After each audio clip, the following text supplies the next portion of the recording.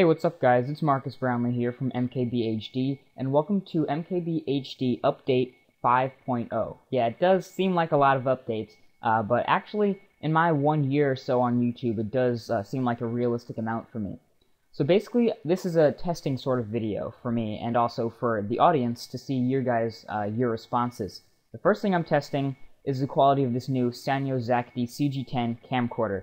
Obviously, I've done a few macro focus tests, as well as this, which is a slightly more distant shot with decent lighting, so it looks good. The second test is for this new camera angle. You can see my monitors behind me.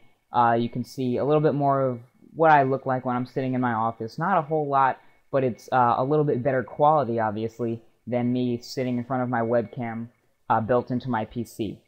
And this is also going to be a test for two more things. One is the transition you're about to see between this video and the screencast that I'm going to go into.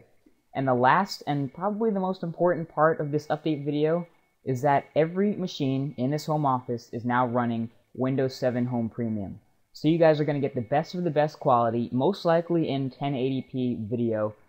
This is going to be a pretty big change in my videos, but not the most in terms of what it's going to be about, but in terms of quality. So you guys are going to get the highest quality professional video that I can possibly output several times a week due to this upgrade to Windows 7.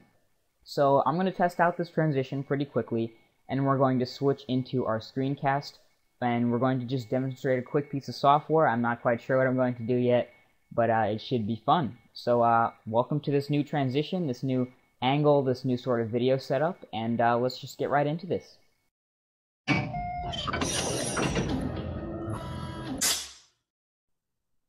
So here it is, guys. This is the quality test of the screencast with Windows 7 Home Premium. Everything is pretty much a clean install. I have yet to import my settings and documents from my external hard drive, but this is what it looks like. So I've obviously downloaded and installed Camtasia Studio 6, as well as a number of other programs just to get me started and help me know, what's really on my computer and get things going. So I have a nice little carbon fiber background going on here. Things are very, very snappy, extremely fast on Windows 7 in comparison to Windows Vista.